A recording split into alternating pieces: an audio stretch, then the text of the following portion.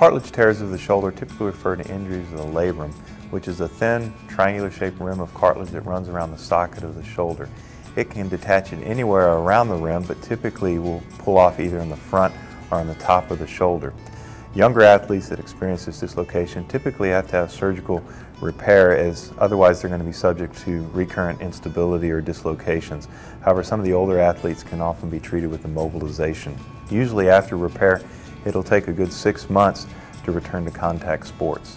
The other type of labral injury is called a slap tear and can occur either from a direct fall on an outstretched arm or more chronically in overhead throwing athletes such as a pitcher. These injuries are graded based on the location and size of the tear and typically require surgical treatment as they don't heal on their own.